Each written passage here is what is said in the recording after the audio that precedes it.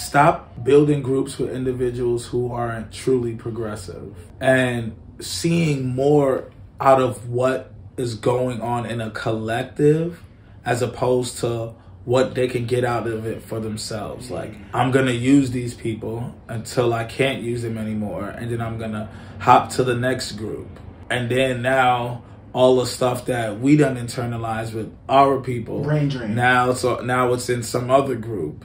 And it's like, it's a weird sense of just like, where's the loyalty? Literally taking a step back from yourself to throw the oop, pass the assist. Make yourself an asset and not a liability. Stop building these collectives with people who don't think about the future, who are ready to die tomorrow. No, we need people who are thinkers, builders, planters, growers. Like, those individuals understand that shit takes time.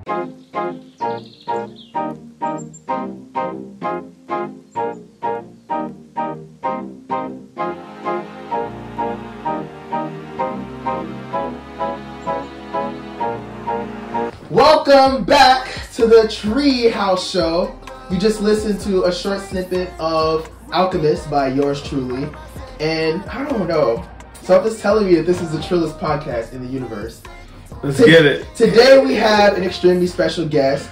We have somebody who, tapped into the Chicago art scene, a while ago, and has overcome a lot of obstacles, a lot of trials and tribulations, but has continued to stay true to his vision, has continued to provide opportunities, has continued to provide a genuine sense of community and a place that can often seem, separated, divisive. He's been a pillar of unity and a pillar of continued, support and just a great energy, and has accomplished so much, has brought so many networks and opportunities to so many people. And he's a person, if he's in the room, people know of him and they have nothing but, a testament and positivity, to say towards his name. We have the one and only Derik, WealthySoul. Tribe, my goodness, that was an intro. Thank you so much. That was I feel like I forgot some stuff, but no, what, man? Damn, no, that was an intro. I appreciate that. I appreciate that, Tribe. Blessings on blessings. How you feeling today, man? You got the shades on. I'm feeling amazing. Yeah, like I stepped outside today. We've had a dope ass weekend, a long ass weekend. So we had a So Far Sound show last night. Shout out to Ebony for being there. We had the VP of Ebony Partnerships there. Shout out to Chelsea for putting that play together. So shout out Chelsea, she in the background chilling. It was a long night, so coming outside, the shades was definitely a must. Listen, I see you without the shades. You still looking great. Yeah, you see. But now I gotta. You gotta. See, I'm on here, but now the light is just. I gotta put them back on. I said too much. Listen, we on some Blade. What's this knife? Let me stop. It's tax season. Anywho, speaking of, you feel me? No, it's just like that's that Nigerian. I was just commenting. You feel me? I like how you age so well. Oh yeah, I've honestly looked at it, and it's like the women in my family, the men in my family is like just something about just how we've always just been on water, on like I was talking to you about. Earlier, like purging, like cleansing and stuff. And I felt like that played a huge part. Like growing up in that culture played a huge part. The health shit. Man, so like you was immersed, you know what I'm saying, in that, just that organic, just that traditional remedy lifestyle. Yeah, hell yeah. My mom had shit for everything, yes. And that's why anybody who knows me, they know I don't take medicine. I don't take pills. I don't try to do any of that stuff because I didn't grow up taking pills and medication and medicine and stuff like that. It was real herbs, real natural stuff, and I was good. I was good. I love that, and that ties into what you do. If you think of the earth, you think of unity. Yeah. You think of how everything's intertwined and connected. So what you do, you connect people. Yeah. You know, it's literally, it's called the tribe. Yep. Then the TribeHouse. So it's like, it makes sense that, you know, sometimes we kind of separate our upbringing, or like we don't realize the value. The value, yeah, exactly. Of our upbringing until later stages in our life. Yeah. You know, and it's like now I'm connecting the dots, and you probably connect the dots too. It's like, oh, that makes sense. Holistic living, and then holistic. You know, that's what I'm doing. Holistic living, holistic community, holistic like train of thought. It's, you know, again, what we've been like harping on a lot in just TribeHouse. It's the unlearn and relearn concept of what we all think is supposed to be just regular. Like, you know what I'm saying? We're not even talking about anything specific. There's just so many different ways to live and so many different ways to think. And it's not just this one way or this, you know, this box concept, you know. I love that. Let's dig into that. Where did the idea of the TribeHouse kind of germinate and can become what it is today? So the idea of TribeHouse came from a spot that I had moved into on 43rd and Princeton.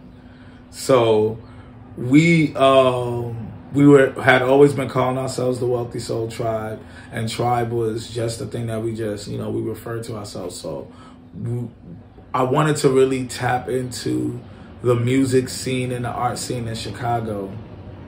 So I had a house on 43rd and Princeton, and I told everybody, I'm like, look, if you guys want to be here, like, you know, this is what we have to do. We have to sit there and really go hard in this arts. Like, if you're an artist, what do you need as an artist?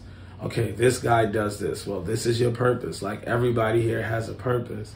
And it became this platform where it was essentially a one-stop shop for everything. It was more than just like the partying and stuff. It was like, we had engineers, we had videographers, we had DJs, we had models, we had dancers, we had singers, we had instrumentalists, comedians. It was like, there was just everything going on in this living room in, like, you know, Fuller Park, Inglewood. Yeah. And we were bringing everybody around, you know, the city out, like, just to experience something different, you know. Oh no, just because you go to the South Side doesn't mean you're gonna get robbed or killed because you're white or Asian or Indian. It's like, nobody's even thinking about that shit. People really trying to have a safe space to enjoy the vibes and go home, meet somebody new, you know what I'm saying, make a new connection, really socially network, you know what I'm saying? No, for real.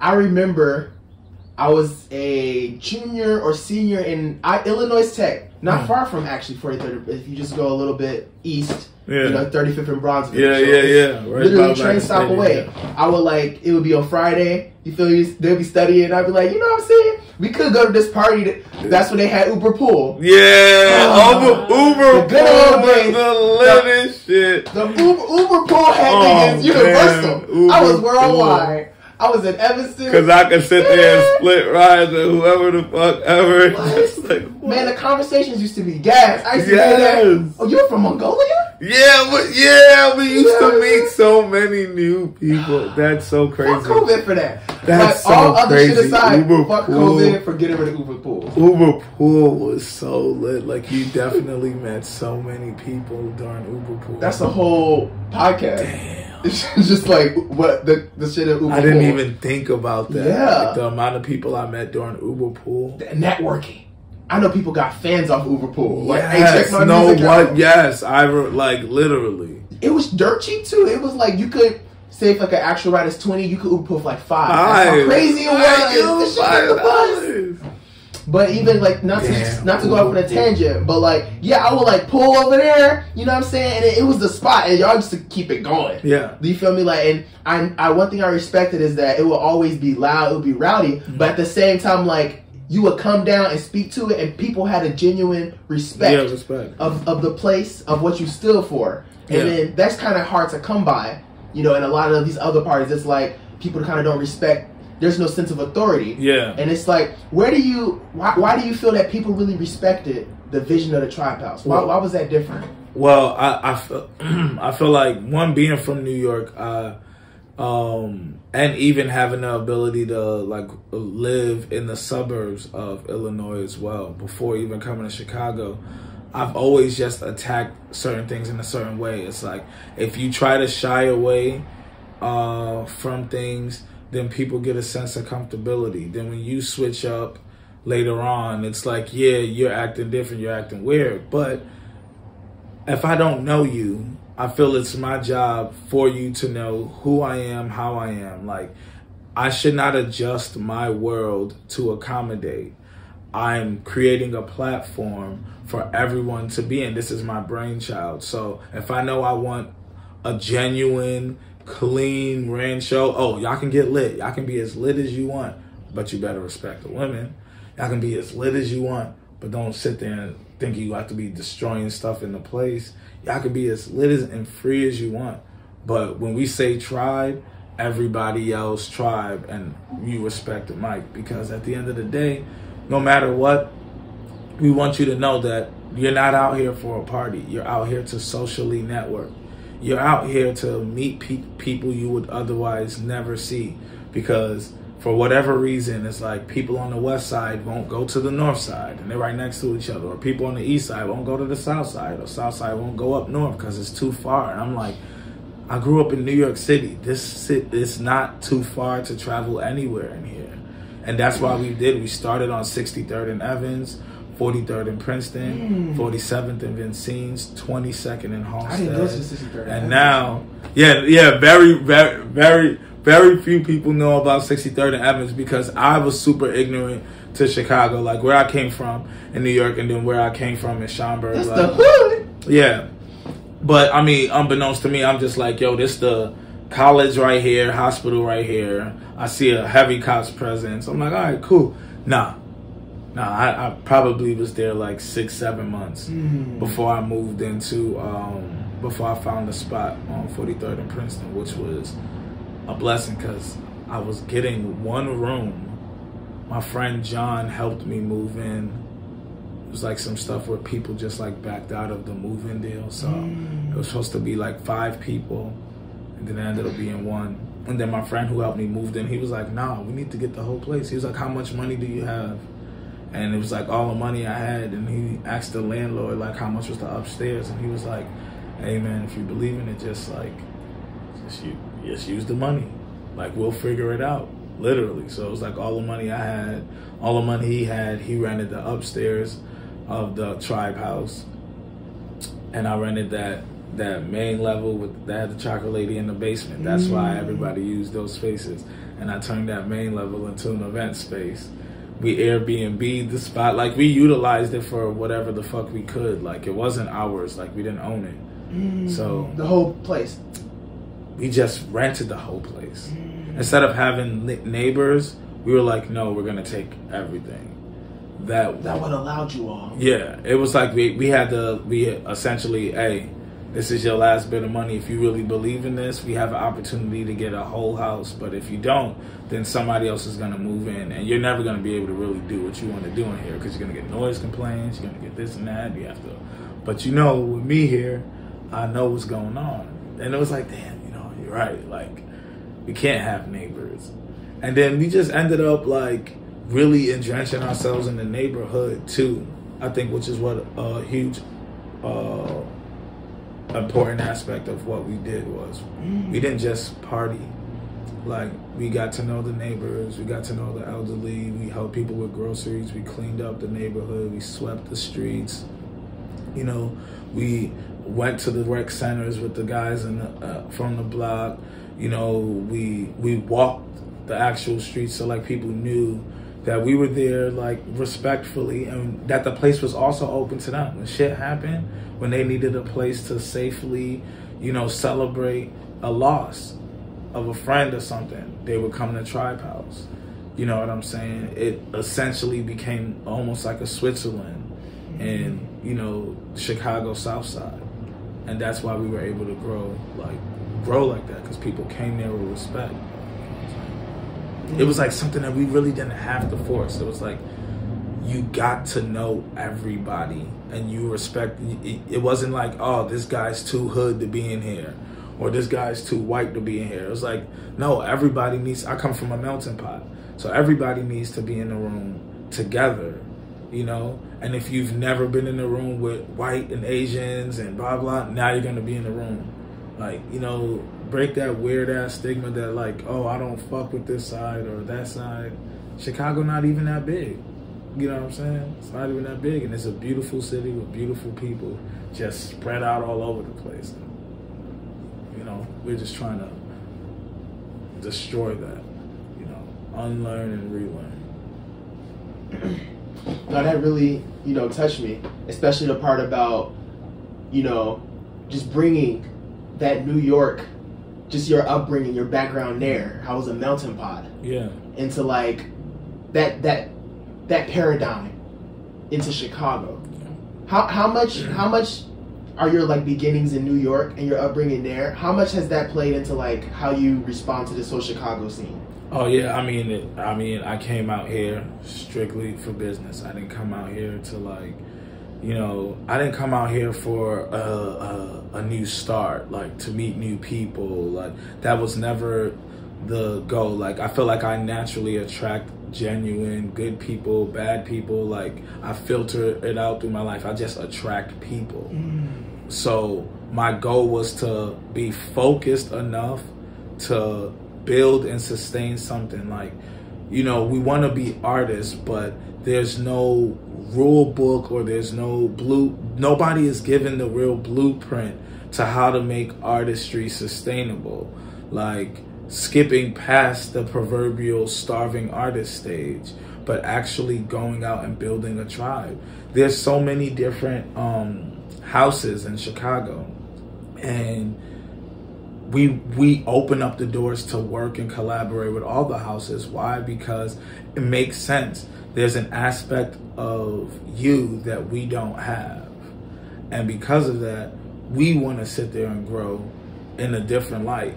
New York, what I'm doing right here in Chicago, if I was trying to do that in New York, it would be 10 times harder. It's not to say that it wouldn't happen, but you know, like we were saying, we drove past and in prime location, like we were seeing for sale, for rent signs, and it's something that I'm not used to. We're used to like, yo, you gotta have 5 hustles.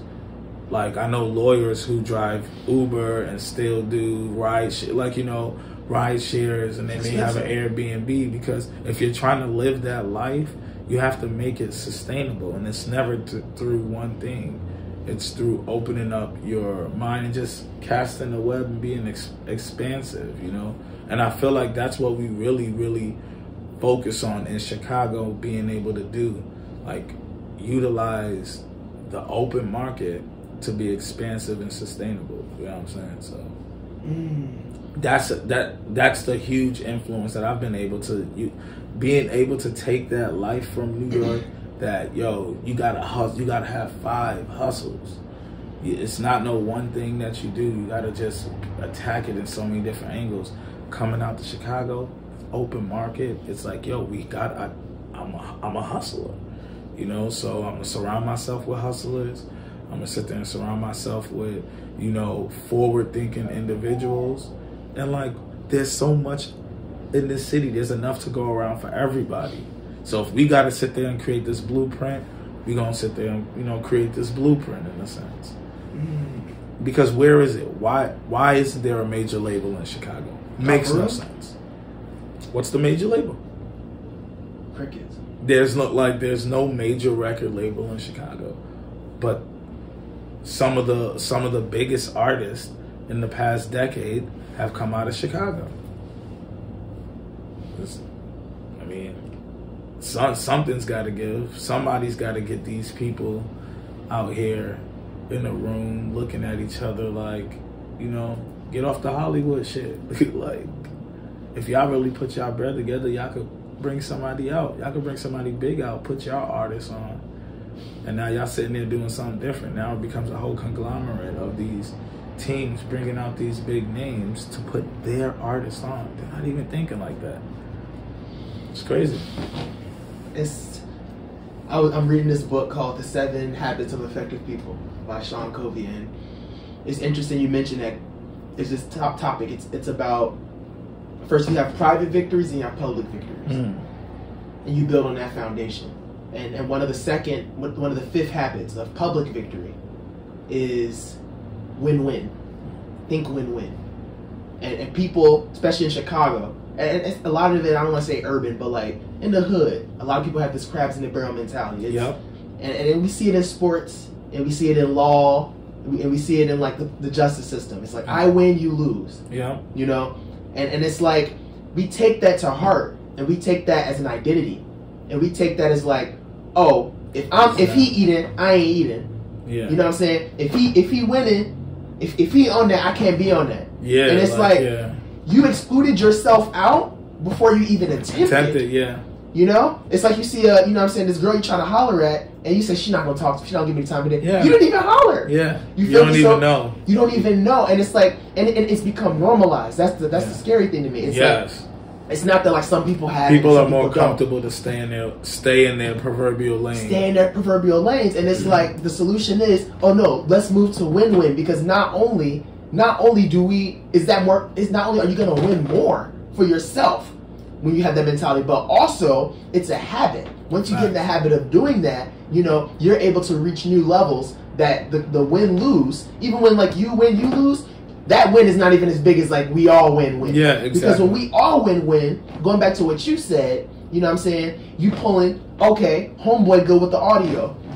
Homegirl, you feel me? She know how to do makeup. Yeah. You know what I'm saying? But when everybody is winning, everybody is able to come prepared, come with their best version, so that you're picking the pick of the litter. Exactly. So it's like the best you'll be able to elevate to new statuses never before. Yeah, and I feel like the best ideas come from a true, diverse group and a true, diverse like foundation. Like if you have a bunch of yes men, if you have a bunch of singular thinking individuals, there's no progress, because where's the steel sharpening? Who's sharpening my steel? Who's stealing my sharpening? If everybody can just be like, oh yeah, it's whatever you say.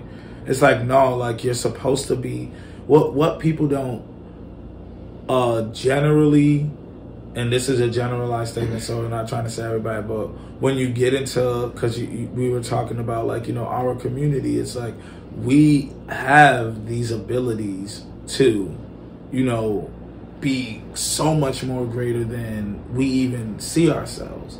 It's like so many times I've sat down with individuals and they would casually tell me what they do, and I'm just like, what the fuck? Like, wait, what? You do what? What? Okay, like, okay, look, so I have this, you know, I need this. What do you need so that we could utilize this? I'm straight into the yin and yang. Like, I'm trying to sit there and like, what? I can look at you and tell you what I need from you. Can you look at me and tell me what you need from me?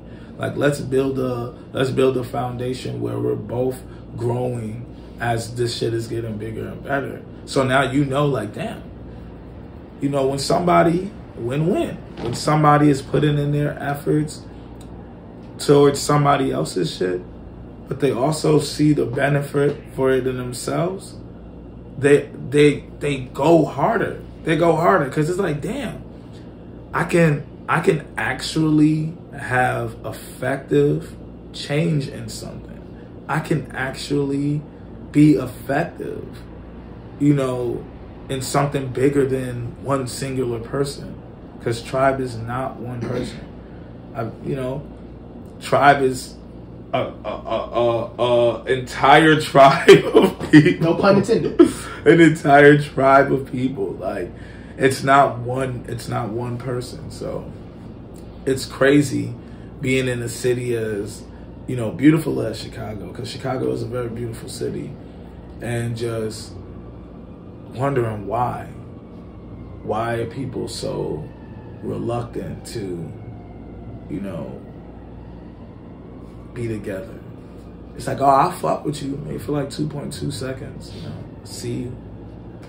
You know, I have my fix, go back. You know, and that's the thing about win-win, and it's like it's kind of a streets mentality. Yeah, it's like people think it's weak That's the thing. I feel like people don't want to be win-win. They don't want to sit there and put the work to help you out, because then it takes away from. They think it takes away from it. It's like, oh, if I win and he lose, that's player. Yeah, I finessed. That's the word. That's it. Oh, he got finesse. I actually had someone tell me. That they were helping out. With some stuff. This was back in like 22nd and Halstead. They were helping out with stuff at Tribe. And one thing about us, we always say like, yo, if you're helping out, if you're doing anything for us, like, yo, utilize the space. Like, we're working. We want you to make sure you see what's around you, see how you can, benefit from this stuff, and see how you can utilize all the things and assets that we have as well. Because we're utilizing your time, your energy. You know what I'm saying? You get individuals that see that opportunity and they attack it with such precision. They know exactly what they want. They know exactly how they want to use it, and they're pouring their blood, sweat, and tears in it. But you also get the other side where it's like they come in with a different intent. They come in with like, okay, because I'm doing this for you, like, I'm expecting you to do this. But if we don't know.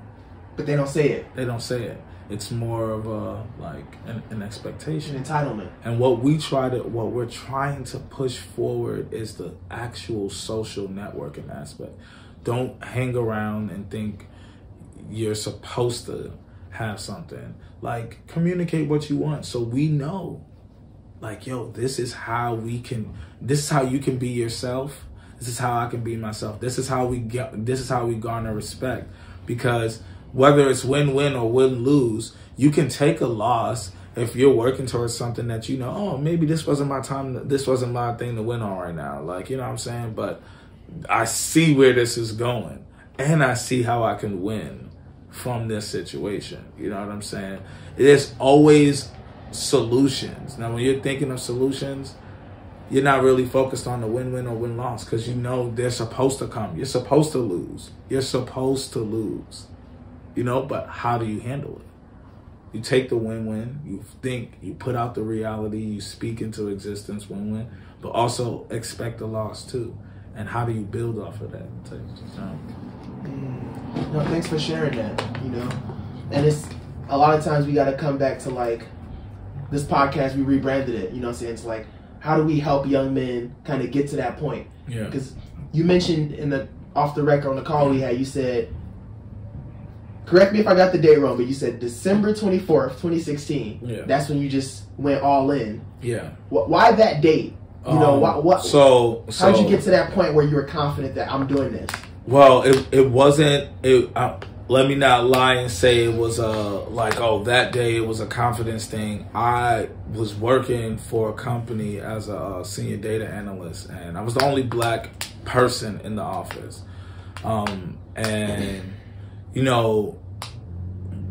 Clerical and that, administrative work, that stuff gets super boring to me. Like, it's easy, it's redundant. It's like I would hold the meetings in the morning, go over the numbers, like, tender, like, it was just very, very clerical. Exactly. But let me not act like the job was like, oh, blah, blah, amazing environment. They'll sit there and like, they'll give you all the benefits. Like, they want you to sit. But I realized that not only was I the only black person in the office, I was the only person under contract. So while everybody had job security, I was getting evaluated like 3 months in. And then it was like a full-time position was like being like hung over my head. And then once that started happening, I'm like, I got to make a plan after this, whether I get this job or not. Like, this is never what I wanted to do anyway. I felt like I was doing it because I wasn't trying to be broke. Like, you know what I'm saying? I wasn't even putting my craft first at that time. And I was making music, but it was all like more practice. I wanted my own sound. I stopped listening to people.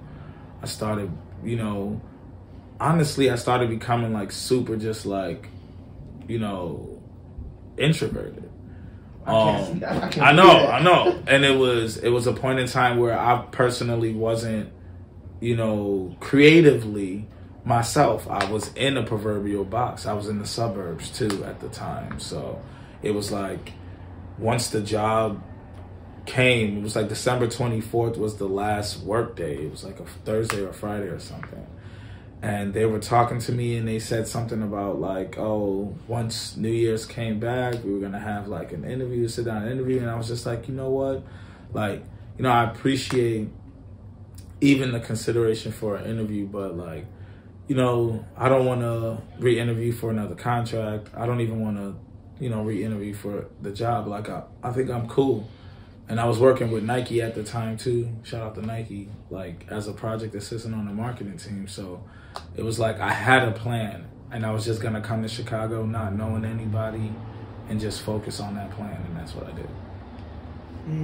No, thanks for sharing that. And I want to use that to kind of piggyback on like in your life, how important has been the aspect of taking risks? Yeah. Because that's a big risk, huge risk. But again, like coming, like growing up how I grew up, like nothing was ever, it wasn't about comfortability. You can't be comfortable when you're living in a city like New York and it's ever changing, ever evolving. There's so many people, like, you know, I would be on the streets at like 11 o'clock at night sometimes in Chicago and it wouldn't be, you know, people outside. Shit dry. You know, like you'd be 4 o'clock in the morning. It's fucking 4 o'clock in the morning in New York City. There's still hundreds of people out, you know, and you don't know who, what, when, where. You don't know who is who. Like, you can't possibly, you know, no matter how long I've been in New York City, I can't possibly fathom every single place that's in there. It's so much, you know, like I haven't been everywhere, you know. We live in New York. People in New York who live in New York don't go to Times Square. Like, that was like a school trip. You know what I'm saying? Like, it was like a school trip for class or like whatever. Like, Times Square is not, you know, New York, but making it there and then transferring that to Chicago, the risk, the risk has always been life in New York. Like, if you can make it here, you can make it anywhere. You know what I'm saying? That's been the saying attached to New York City for forever and a day. You know, shout out Frank Sinatra. You know, if you can make it here, you can make it anywhere.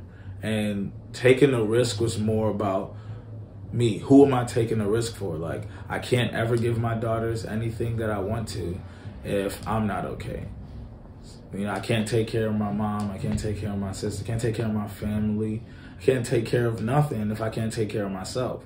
So the risk wasn't really the issue. It was more about convincing everybody around me that I had to be selfish and take care of me before I could take care of anybody else. And I think that was the bigger thing. Like, telling everybody, like, yo, I know you want this, and I know you need this, and I know you deserve this, but in order for me to be able to do that, I have to do what I know how to do to make it. Like, because if I'm doing this, it's gonna be miserable for me. It'll be some, like, it wouldn't be my life, you know. And then I'm not a miserable person. Like, I'm a happy ass person. So I can't imagine just like, you know. And I did it. I put myself through it just to know that, yeah, this corporate life is not what I'm on. Like, you know, I'll use it. I use them. I definitely use the abilities that I've had to work in corporate jobs to amass knowledge. I didn't just go there and just, you know, sit around. Like, no, I needed to know who was who. I was, you know, let me go hoop with this. Instead of going to go eat some fast food, hey, let's go to the gym. So now I'm with the CEOs, with the project managers and stuff like that, just socially networking. You don't know who is who. You know what I'm saying? So risk factor, Chicago is too open. It's like, what?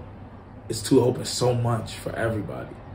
It's about actually applying it and letting everybody know around you that, hey, yo, this is what I have to do in order to take care of this. I'm saying.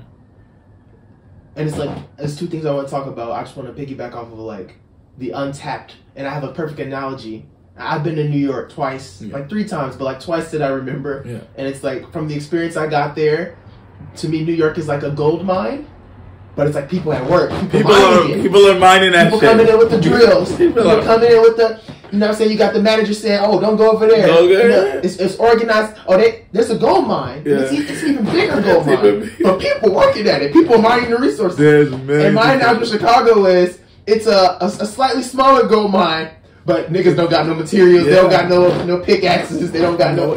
But it's full of gold. But it's like they don't got the materials here. It's like, man. And I wanted to mention that, but I do want to go back to, and I was like nodding like viciously because like as having African ancestry, I love my Senegalese side. Yes. You know what I'm saying? They came over here. You know what I'm saying? Trying to make a way. It was a time of like, you know what I'm saying, opportunity.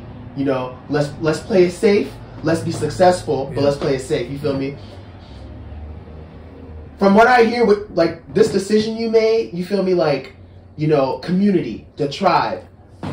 My African side of me is like, what was it like telling that to your? And I'm not sure how your parents would take that, but how did your mom or like your African side like kind of open up to that idea? And B, what advice or what roadblock did you have to like?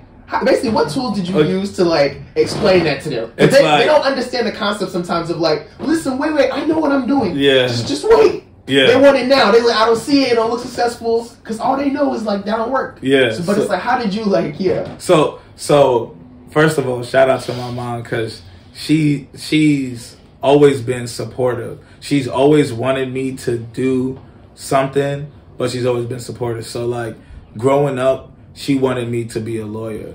So my aunt Tokumbo, she lived with us. And she went to John Jay College of Criminal Justice in New York. So my mom would send me to school with her, like 8, 9 years old, to these like law classes with her, because that's what she wanted me to do.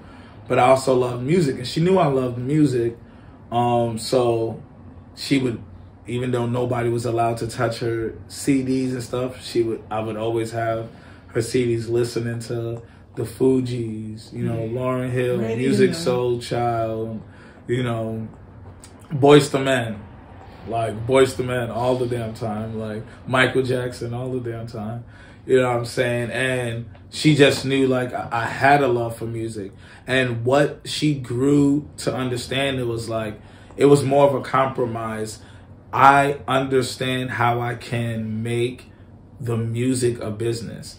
When you're dealing with African parents and they hear that you're doing music, they automatically think that you're trying to be a rapper, which is not anything wrong with, but they automatically think the worst because the imagery that they see is not the brainwashing. It's not the brand marketing, the mechanics behind. They see the rappers with all the jewelry and the blah blah blah, and they're not with none of that because they care about the family name. They care about the family image. Reputation.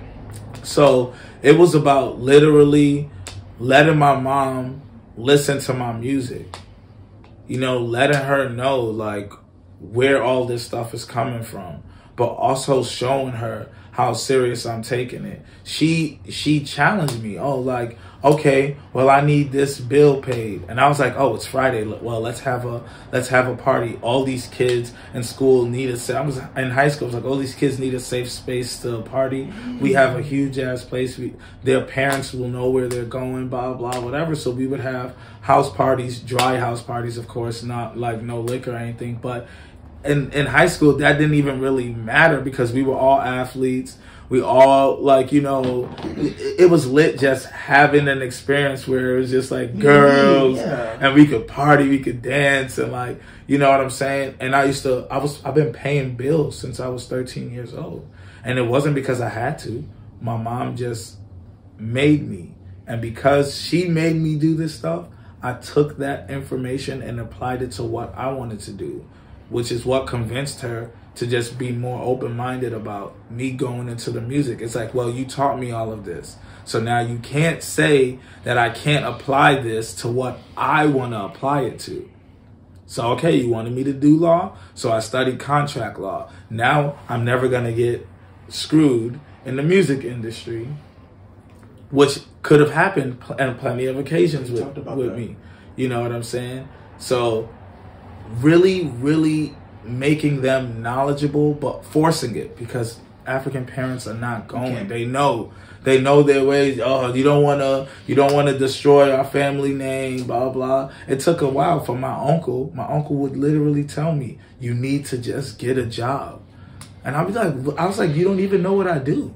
I used to ask him, like, what is it that you think I do? He was like, I see the parties online, like, you're too old, you have kids. And I'm just like, what? I'm like, you don't even know me. Like, you have to understand that, listen, if you're not going to do the research, then you're just going to have to, just take a step back and watch me. And now when he sees the business aspect and everything, he's, I'm proud of you. I'm proud of you. Good job. Well done. But it's like, yo, what would have happened 5 years ago when your son was interested in, the industry, when he's interested in like the music? He didn't have to be a rapper. He could have helped us out with contract law. He could have helped us out with publishing. He could have helped us out with so many different aspects, but you just saw one way. And it's about making them knowledgeable. Again, going back to what we said earlier, the unlearning and relearning. It's the same thing we got to do with our African parents. It's just we got to apply whatever they are trying, because they want to have like we all want to have genuine roots in our children's lives. We don't want our children just like, left to their vices if we're here. I know I don't. You know what I'm saying? Like, I want my daughters to know that I'm always here. Hit me up whenever, like, let's talk. You want to make music? You want to learn how to record? You want to do your own thing? Like, creativity is supposed to always be there. And, like, when you get around parents who just want to put their own thing and not listen to the children, it's hard. But as a child, the advice, or as an artist or anything, trying to get their African parents to understand what's going on, apply what they're teaching you, because they're not teaching you. Our parents are not trying to teach us anything wrong, especially our African parents. They're going. It's good intentions. It's good intentions. But if you could apply that to where you're trying to go in the arts, they back it, because it's about the passion.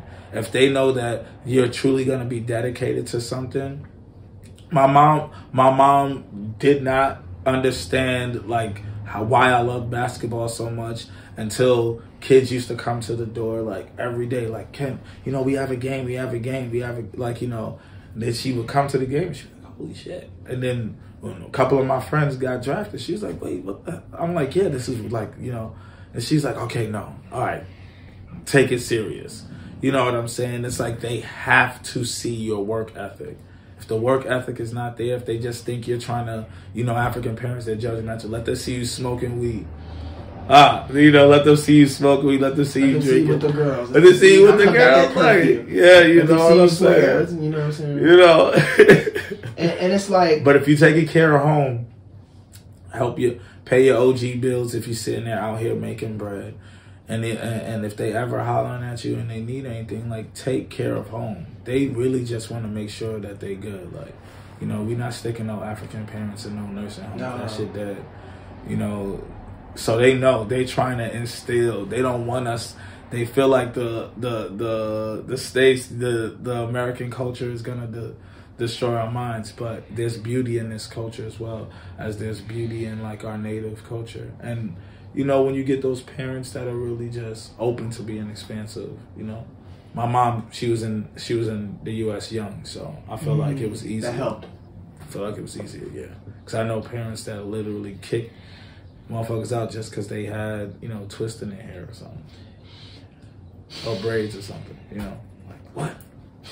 Let me catch my son. You feel me? With the cornrows. With the cornrows, like And it's like, not everything you said just resonated so deeply with me. And the thing is, what they really struggle with, you know, more so, if we look at the nature, I spent half my life in Africa, you know, it's tough, you know what I'm saying? It's you work, you get results, you know, you work, it's input, output, you know, that's how it is. It's you hungry, go to the market, you know, there ain't no fridge. Oh, you got to get that fresh. Yeah, you got to go to the market every day. Oh, it's raining? Guess what? We're going to find a way across this puddle, but we still going to get it. Because little Timmy's crying, you know what I'm saying? You know what I'm saying? Or Afua's crying, you know what I'm saying? Or Kwame, you know what I'm saying? He needs some food. So it's like, you got to go get it. You got to go get it. And it's like, when it's good, it's good. Oh, it's Tabasco. You know what I'm saying? You know, so we celebrated. We sacrificing the goat. Now it's good. We chilling. We got the Fanta. You know what I'm saying? But tomorrow, we know what we got to do. You got to roll. You got to place. You know what I'm saying? It's the structure. It's the tribe. Yes, it's the tribe. It's nobody by themselves. I don't care what you're doing. I don't care what you already do. know. I don't care about your future. We got to eat. I do care about your future, but it's how can it help the tribe? It's all about us. Because that is the foundation. That's how we got. That's how we form sustainability. Sustainability. They need to see. They need to see the principles behind what you're doing to even back it. You know what I'm saying? So like I said, I don't want to stick them. I don't want to be like, you know what I'm saying? Because I don't want to talk down. Because like you said, you take what's good out of it. And there's a lot of good. You know what I'm saying? And that's what, you know what I'm saying? And and it tying it back to, and just like, because there's a lot of parents, a lot of young parents out there. You feel me? And I want to speak to them when they're raising. I don't have any kids, so, but just from my upbringing, if I did, it's just, like you said, it's like they almost, it's like they think that you're them. You know? And I understand that. You know what I'm saying? But it's the autobiographical nature of it. And it's like, oh, I didn't do this in life, so you have to do it. It's like, wait, time out. Wait, but you made it just fine. Like, what do you mean? But when I want to nail the coffin is it's like you have to listen. Parents need to learn how to listen, but not from your experiences. Stop trying to say, oh, I had a time where, shut the fuck up. Just listen to what the kid is saying. Let them complain. They say, oh, mom, I want to drop out of school. Don't be like, oh, what's wrong? And then wonder why they don't want to talk to you if you dug into that. If this is again why I say shout out to my mom, because I feel like no matter what, even if she did not agree with my decision, she always expressed it. And then she would say, like, you know, okay, like, you know, let's see what happens. But if it's not hitting for this, then you need to do this. It's like, all right, like I told you what I want. So if you're gonna try what you want, I'm gonna support you, but understand that if this don't work, if this not hitting, I already told you, like, you know, type deal. And so she's always been that supportive ear, and like I always felt like my dad wasn't there. So like my mom always had an open door policy with all the kids. Like, you know, it doesn't matter what, you come to talk. And then I had aunts and uncles. Like I you know, we grew up never being raised by just one person. That's how it is. So it was just like, you know, when my mom wasn't around, my sister was the oldest, so she was the authority, and then I was the authority to the younger. It was like literally a trickle down effect. Oldest, like age and all of that stuff really holds value. Like respect in every way, shape, or form. So I feel like having that understanding, like, and that structure, it was easy to talk to my mom about like anything that I was going through or anything that I was experiencing or anything that I may need answers to, because she was just so cool. Just to be straightforward. Like, she was just so cool. Like, she taught me so much. Like, she taught me all of my go-getter ways. She taught me my mentality. She taught me the value of like saving. She taught me the value. She taught me how like material shit is just like, it ain't really shit. Like, she would do the craziest stuff. Like, my mom would go and like she would buy us a shit ton of stuff, right? And like she'd be like, oh, make sure y'all get your wares out of them. And it's like, you know, we're kids, like, if we, you know, I got the new pair of Jordans, I'm probably going to wear these Jordans until I like fuck them up. But I got 7 pairs of sneakers that I'm not even wearing and all these clothes and stuff. And then she would just wake us up like on a Saturday. She'd be like, all right, bag the clothes up. And then she would just go out and literally like give the clothes. It didn't matter if we didn't. It didn't matter if we wore them. Didn't matter if the sneakers were worn. Didn't matter whatever. She would just make us bag it up, and then she would make us go and give it up. And then she would just get us new shit. It was like we wanted this stuff so bad, and these were my favorite sneakers. Until like, yeah, well, you didn't wear them. Now it's gonna be somebody else's favorite sneakers. You know, you should have got your wares out of them. Like, this stuff can be here today, and it can be gone tomorrow. Like, right now, we're good. But what if we're bad and we don't got nothing? Now the only stuff you have is the stuff that you've worn. All that new shit that you were trying to save and, like, you know, hold on to because you wanted... No, there's somebody who needs this. Like, it's not even in season anymore now. You know what I'm saying? Oh, you're not wearing these boots? All right. You're not wearing these sneakers? Oh. And she didn't care. She did not care. And it just made us value so much more of what we were doing, so much more of what we were putting out. And when it trickled down to tribe, when it trickled down to community, when it trickled down to team building, you realize that everybody around in some way, shape, or form has that mentality that supersedes themselves. They're trying to spread knowledge. They're trying to empower. They're trying to build foundation and generational wealth. And that comes from our roots. So, like, you know, shout out to my mom, like, because I feel like she really, you know, rooted me correctly. No, I'm just, like, processing that. Yeah. No, I had to, like, that's just, that story of just, like, you know, if you don't use it, yeah, someone else gonna use it. You feel me? And a lot of parents talk the talk, like, oh, you know, do the right thing. I remember I'll be like, I didn't even wear it. So what? You'll get some other stuff. Like, and it wasn't even like she would take the stuff away and then we'll go out on some like shopping spree. It wasn't like that. No, like she would literally, it was like a season. Like, you know, it was like a season. Like, you know, if it was summer, then she had bought us like summer wardrobe. You know what I'm saying? So she would do a big summer thing for all of us.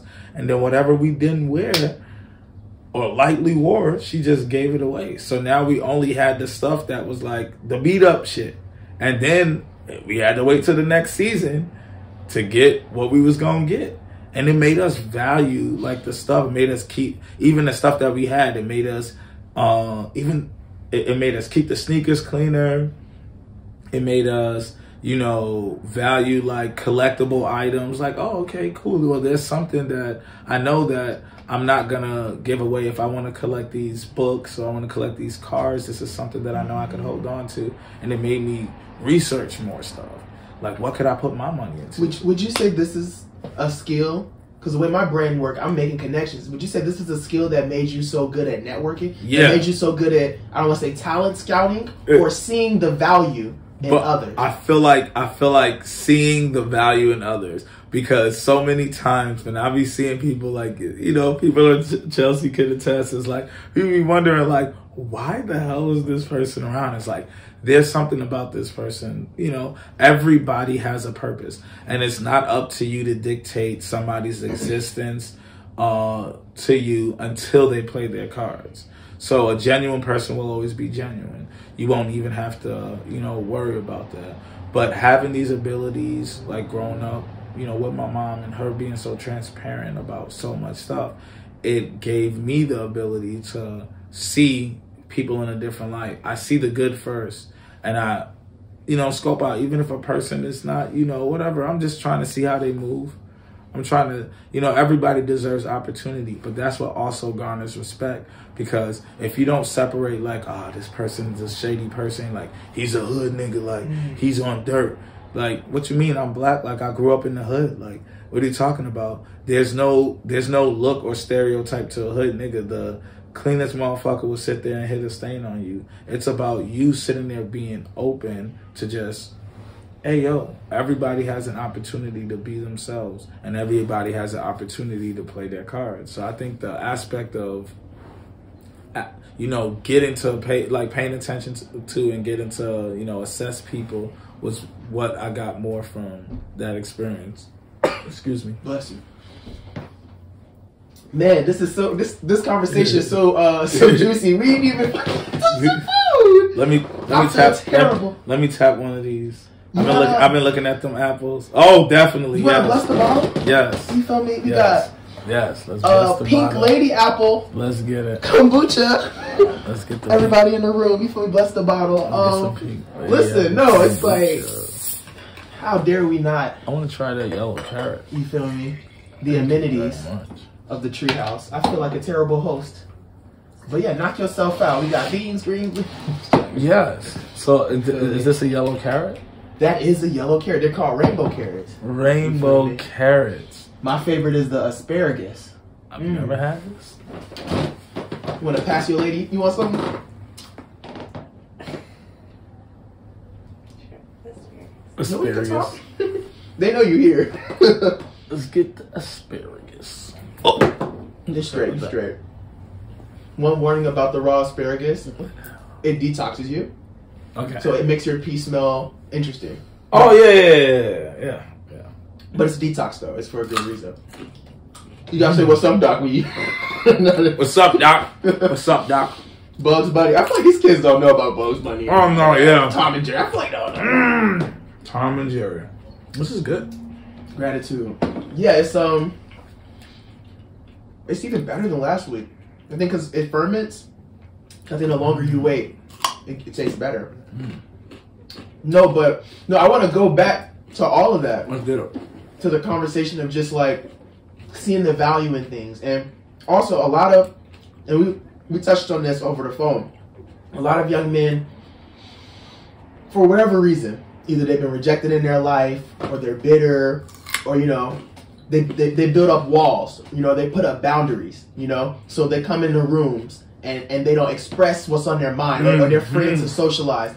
How in your life have you, or maybe it's something that just through the environment you've been in, you've had it naturally. But what are ways you've overcome, I guess, the feelings of like, okay, this person's a CEO, I'm so and so. How do I break the ice? How have you gotten to the point of being so confident in the abilities of of how important being able to socialize is? I feel like first and foremost, creating the environment, so the safe space. So creating the safe space, and just shout out to like the women in Chicago too, because that's primarily how the Soul Tribe, carried its, its energy throughout the city. And I feel like it also helped with the social networking and breaking down the walls with the men. Because when you would come to the Soul Tribe, there would be this huge, just like feminine energy in the room. And it's a safe space. It's so you would have guys that are just not used to this environment where these women they want to talk. They want to sit there and talk about their arts and their create. They want to know what you do. They're trying to know who you are. And it's something that, like you said, it truly is lost in the men. It's like there's this wall, like we got to be on guard.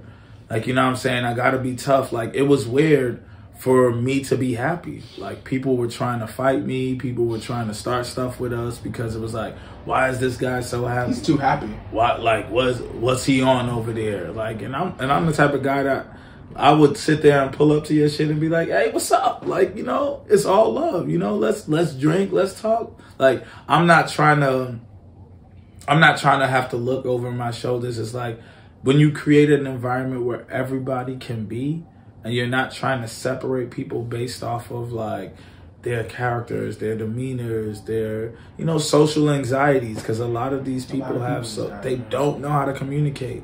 So create an environment where they can trial and error and communicate, and also have the ability to talk to these people. Don't create some free-for-all type shit, but have the ability to talk to these people when shit is going wrong and pull them to the side like, hey, yo, so such and such, blah, blah, blah, this and that. Let's work on this. We have to sit there and create these social networking events for individuals to be able to, you know, step out of that box. You know, too many times people are just guarded for no reason. They don't even know why. They want to come out and have fun. And I'll be like, yo, why you stepped out the house? Why are you angry? Facts. Some people will come from far just to come to the door And be angry. with attitude. Not even knowing you about to see this rainbow-ass chocolate lady on the wall with lights and just vibes. And, like, you know, people will put, like, I've had multiple guys pull up to Tribe with guns. Yeah. And then they step inside. I'm like, yo, oh, damn, it's not even that. Yeah, it's not that. This is not that environment. We're on a different vibration, buddy. You can go tuck that up. You go tuck that up. Yeah. Type shit. But I believe, honestly, to answer the question, creating the safe environments, creating the safe spaces, where women can actually carry the brand. You know what I'm saying? You create these genuine outlets for women who have just like these crazy abilities, just without the opportunities. They constantly have to work, you know, on a minor level where, nah, you're doing something crazy, like this can be utilized. I don't know no guys doing this. What's up? Why was this so important? Because the tribe, so the tribe, you know, is, you know, genuine opportunities. Yeah. You know, networking. Why is it important for the tribe to make such a safe space for women? Well, with the research that we've done being in Chicago, we realized why house parties and social networking events were either not cool anymore or it was just a safe cookie cutter blueprint. So we would go everywhere and everything was the same. The one issue that we found was that the women who were coming to Tribe for, you know, opportunities, they wanted to DJ, they wanted to host, they wanted to perform, they wanted to get their music heard on the social networking sites, the TV shows and stuff that we have. And they wanted a home. They couldn't. Like, there's a mentality where, oh, if I do something for you, then you have to do something for me. We wanted to completely destroy that. We wanted to create a space where not only is it important for women to know that there's a safe space for them to come and just be and create, but there's also a space where like your abilities can be utilized and you can be empowered. You know, you can be empowered because at the end of the day, me and my brother, we've been doing this since 2010. And as stuff progresses, we progress as well. And we were raised by women. I have 2 daughters. You know what I'm saying?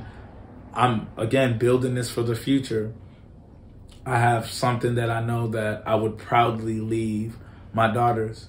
I can't build a foundation of a safe space for women and not create a safe space for my daughters to inherit when they're old enough to, you know, be a part of what's going on. So that's why it's super important to instill that safe space, that genuine space for women, you know, because it has to be left to the next generation as well. It has to be a blueprint. I love that you mentioned that. The reason I asked that question, because that's a principle. People say, oh, the podcast is like you're focusing on young men. Yeah, it's to make young men better husbands, make young men better brothers, make young men better uncles, you know? And it's like, so often, there's this mentality, especially like in the rap scene, it's like, these H words ain't shit or so and so. It's like finesse them. It's like, oh, she ain't giving you time, you know what I'm saying? So it's like, my thing is like, why does she have to like fuck you or do something like that for you to just like treat her like you would treat your bro? It's a trauma mentality. How do we get young men out of that mentality where it's like she has to do a sexual favor for you? Hey, it's okay to be rejected. So the reality of it is we live in such a swipe culture now that it's like, how dare you not think I look good? Or how dare you not want me? So it's like, instead of, I mean, I'm older, I'm 33, going 34. Like, when I was trying to talk to girls in like high school And even college, it's like, yo, niggas had to text. You know, if you had the T-mail, you had to sit there and do the predictive text joints. You had to, like, if you were sitting there holding up the minutes and shit, you had to wait till the night. You had to wait till like 9 p.m. for the weekends. And, you know what I'm saying? Because you know you wanted to talk to this specific girl. And it's like, you genuinely took your time to get to know somebody. And it was okay if there was likes and dislikes about this person because they were supposed to be themselves. And you were supposed to be you. But currently, we're in this swipe culture. So I could be swiping and I could meet somebody online and then it could be an amazing night and then she could say something or I could say something that just doesn't sit well and then the whole night is ruined. And then it's like, oh, back to swiping. And it's like there's no real genuine, you know, want to get to know somebody. So it's like people are thinking just because they got the, well, women want men who have this and that, and da da da. So I got this and that. So they're all thoughts. So that means they want me, and it's like, nah, that's not really what they're talking about. It's the same security that you want from your women, they want from you. So it's like, I'm growing up, and in my head, I had to have a car, I had to have a house, I had to have money, but again, I was raised by women who had their own car, house, money. So when I had the mentality growing up that I had to have my own car, house, blah, blah, I wanted to talk to women who had their own car. But that wasn't to disregard the women who didn't have that stuff. It's like I grew up that was the stipulations put on me. That's your standards. And I feel like some guys have not had those standards instilled on them. So they feel like because of social media, because of the swipe culture, if I got the jewelry on, if I got the pack, if I got the money, you know what I'm saying? If I got the gear, what else does she need?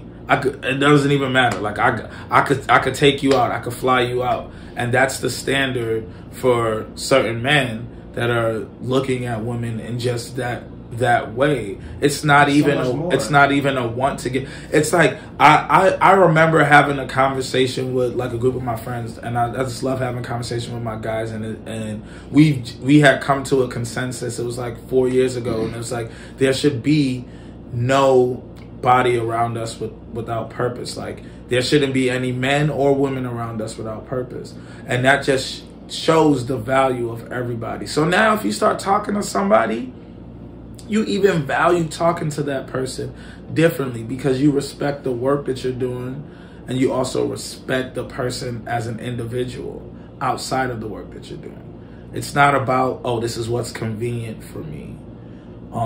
This is what feels right because this is what's accessible. You know, it's not like, back to the drawing board because, you know, our views didn't politically align. Like, I connected with her on every single stuff, but, you know, I remember to this day, I haven't spoken to somebody in 3 years because I was a Kanye West fan. Like, because I supported Kanye. I can't even remember what the conversation was about. It was just like Kanye support. What? You like Kanye? He's crazy. I was like, I don't know the guy personally. Like, from what I know, I followed his music in New York, you know, out here. Like, I actually appreciate Kanye differently, you know, but she was not having any of it. And last time I ever spoke to her, because I was a Kanye supporter. But that's the, you know, people don't even care to actually listen to your viewpoints. And we just gotta break that mentality. It's like, come as you are, create these environments where individualism matters, because everybody is supposed to have a purpose in the tribe. And I feel like that point cannot be missed. It's not one singular person doing anything. And you talking about going and get the food in the marketplace. Hey, it may have been your turn this time. It may have been this person's that turn. Maybe you guys may have to go as a group. It's everybody working. Like, everybody works, everybody eats. Ain't nobody you taller, so you do this. Yeah. And you shorter, so you do that. But we all family, though. No one's better. It's just that you use your skills to, you know, say, oh, he's good at math. You're gonna be the math teacher, but we still gonna. She cooks, but we all equal. At that ceremony, you know what I'm saying? The queen mother, she the one who really run the show. So it's like it's the structure, you know, and it's like I appreciate you mentioning that because it's like people either have no standards or they have rigid standards. And you said something that's crazy that we didn't really tap on, which was the private wins. Private victories. Private victories. Public victories. Private victories. I feel like that is what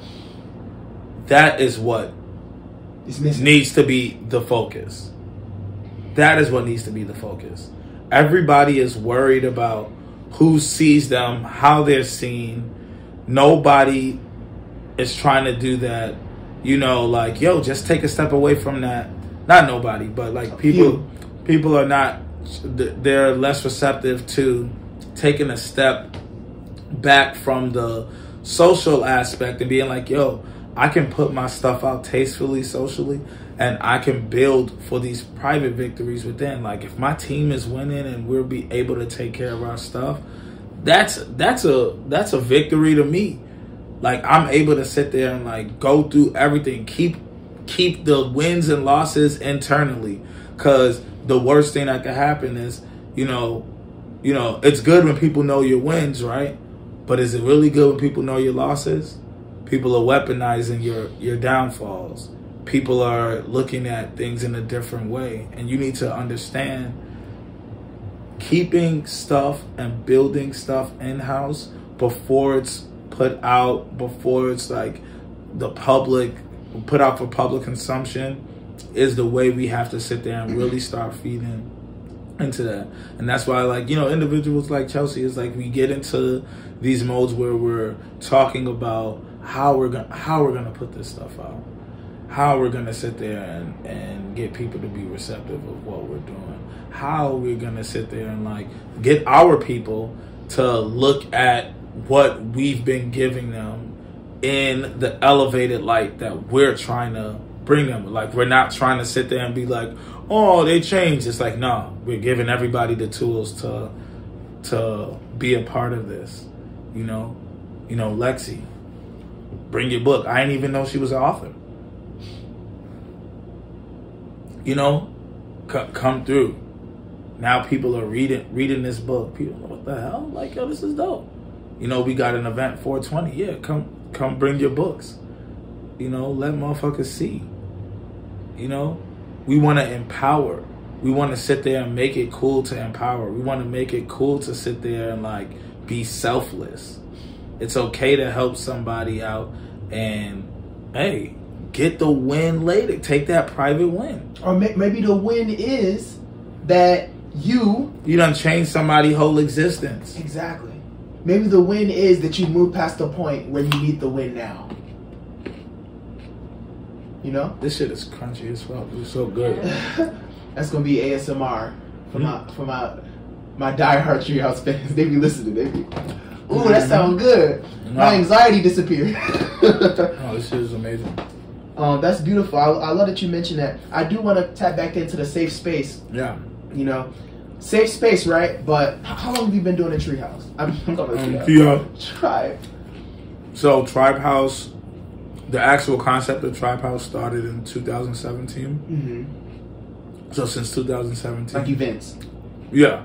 Okay. So it's 2022, right? That's almost 5 years, going on 6 years maybe, right? Yeah. So you've probably seen a lot of highs, a lot of lows. You know what I'm saying? Yeah. Man, I don't know if you've heard of Bantu Fest. Yes. Yeah, it was so my brother-in-law, he's a huge event. He does a festival, so he understands, you know what I'm saying, dealing with people. Mm-hmm. He's like you, like super networking, really that guy, you know, he knows how to talk, he knows how, but even then it's complications. It's dealing with people. Of course.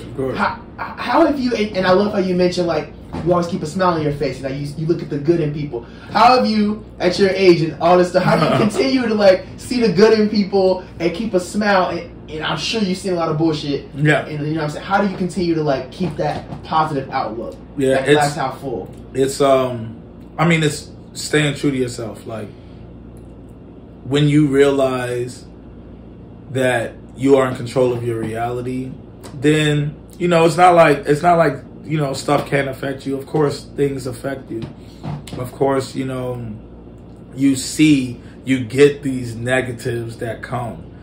But remember, like we were talking earlier, you have to expect that. So it just can't be good. Like, you know, that is what we want to put out into the universe. But you expect that these teaching moments that you would rather happen early on in your existence happen early on, as opposed to it being later on where you've never dealt with it and it's something on a grander scale. You know, so it's again making sure that we create forums where dialogue is just like one of the most conveyed things. It's like, I need to voice my opinion, but you also need to voice your opinion. It doesn't matter if we agree or not, as long as we're able to communicate and talk. So any of the negative stuff that comes about, we as a team, as a group of individuals who singularly have our own thoughts, we're able to have conversation about these things. And everybody gives their own thought. Like, we're not surrounded by yes men, yes women.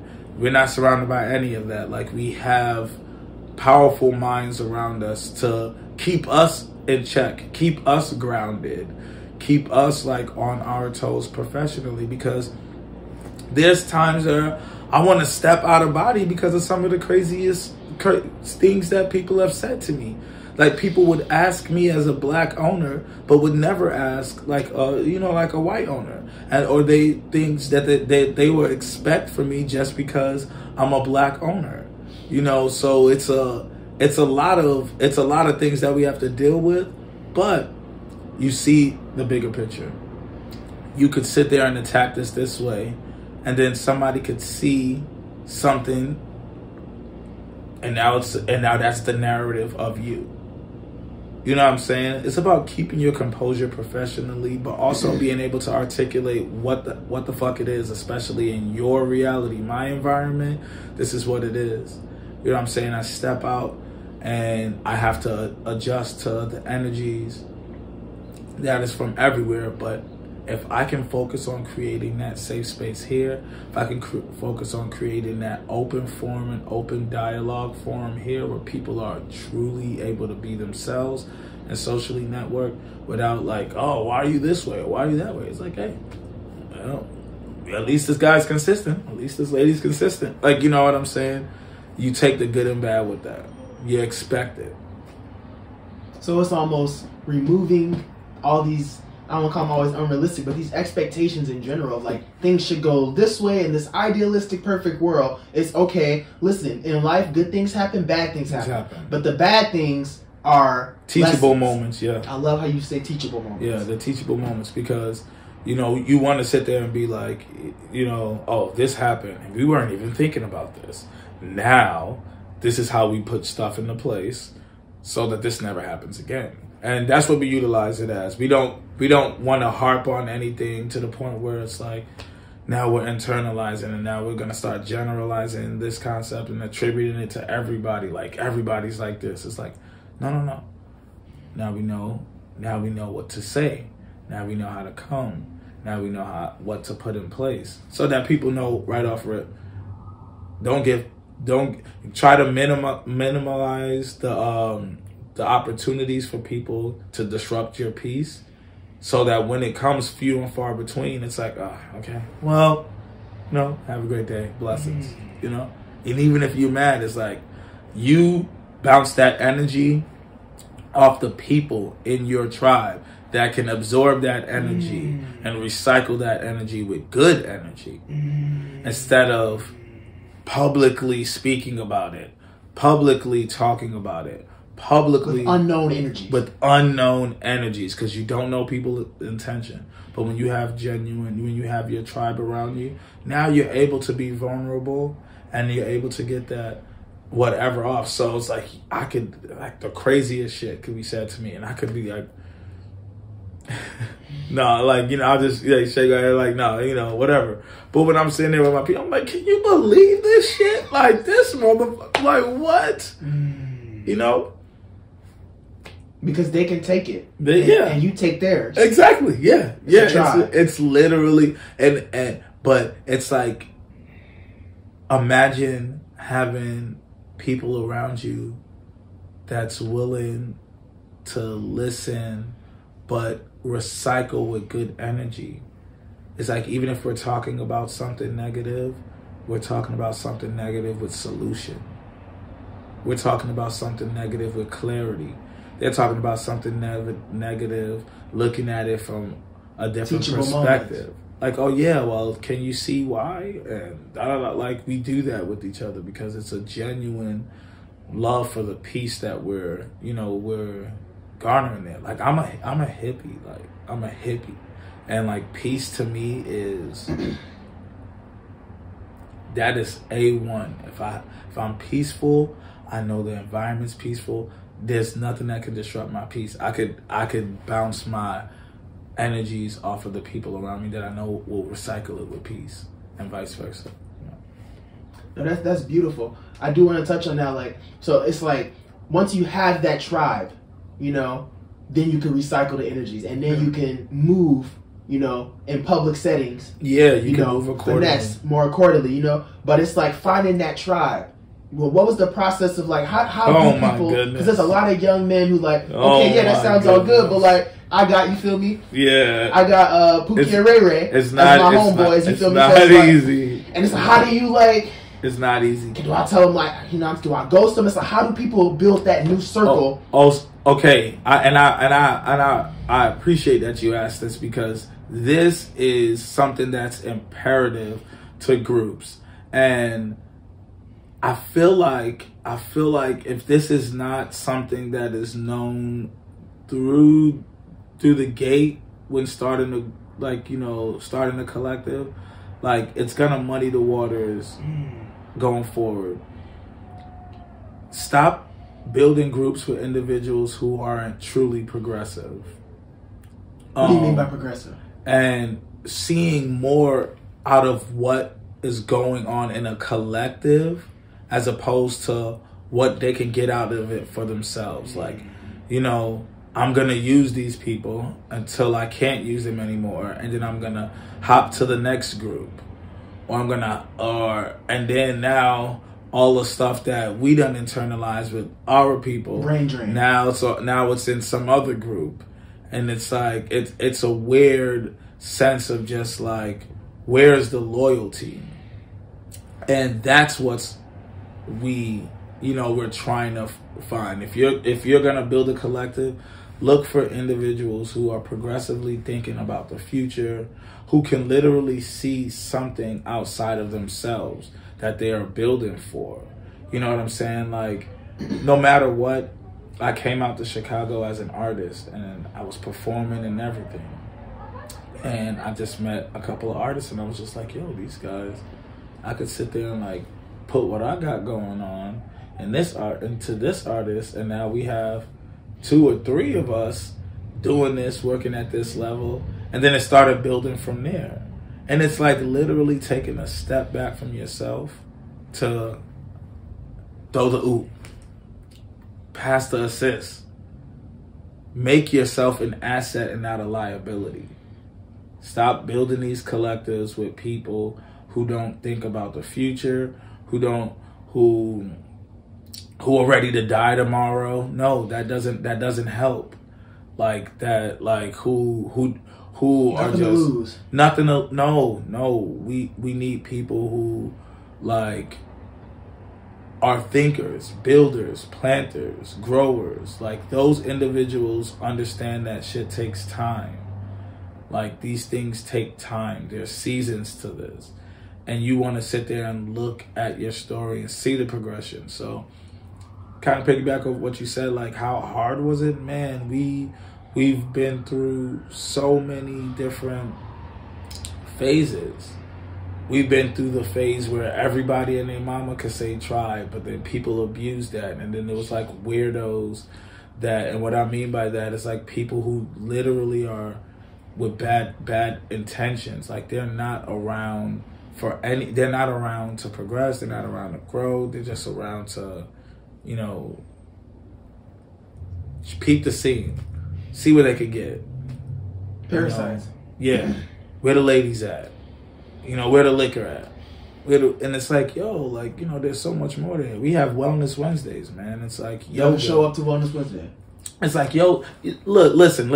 I have to say this. Because this was on my head. So, this has been on my head. So, somebody had hit me up and they were like, hey, man, you know, I'm pulling up the tribe, you know,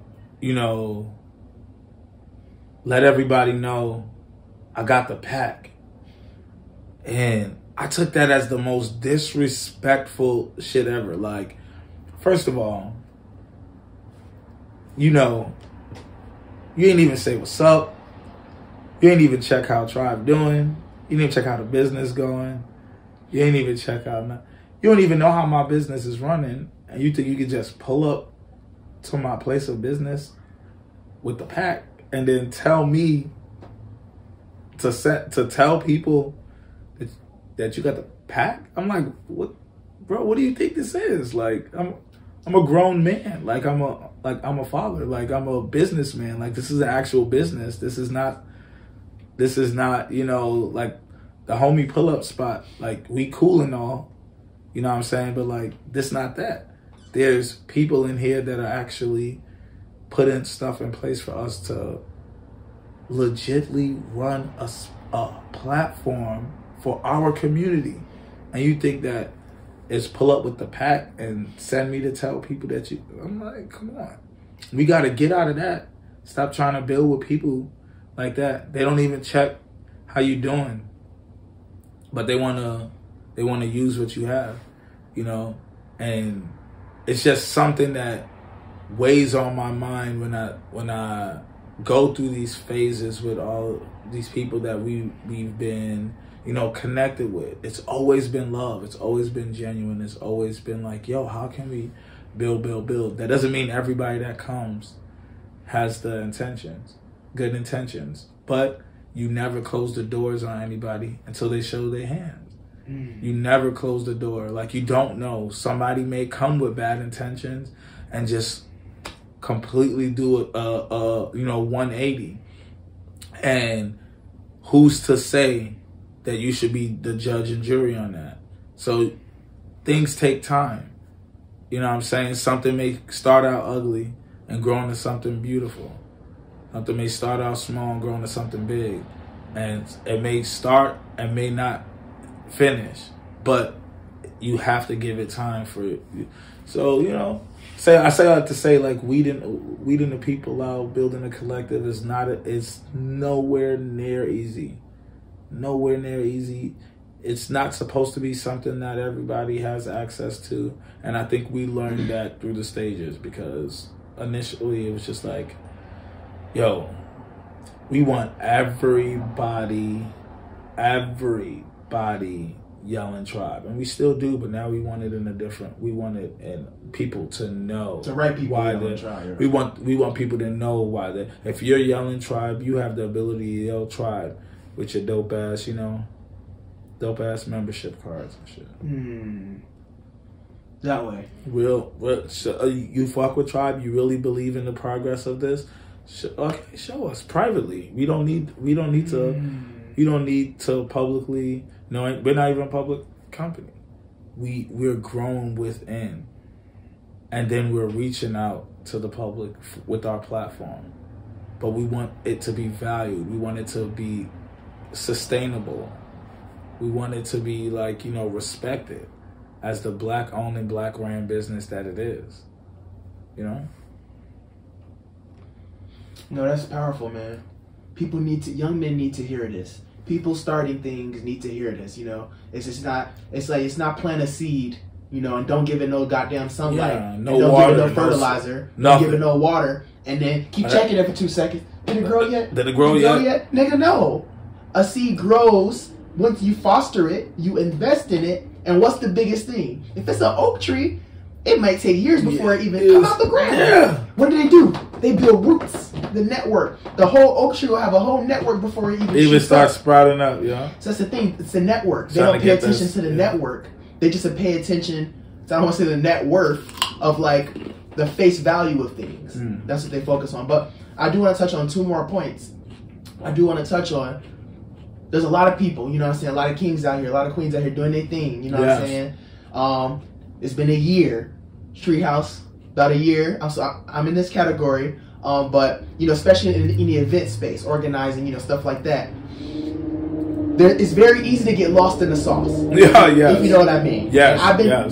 I've seen it. It hasn't happened to me, but I've seen it happen. Yeah. And it's like it's no expiration date. It can happen anytime. How have you avoided like the common pitfalls? I've seen guys get lost in the sauce like drug wise. Yeah. I've seen people get lost in the sauce with the girls. They start doing too much.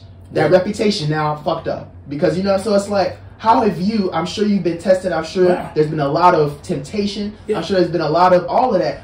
How have you been able to stay true to your purpose in the midst of, we live in a big city, in the midst of all this temptations and like, you know, things that could pull you off your... I feel like, again, having that tribe of individuals who check energies, it's like, if anybody sees any one of, like, if any of us, we see anybody acting out of line, and what I mean by that is like, we know how we are.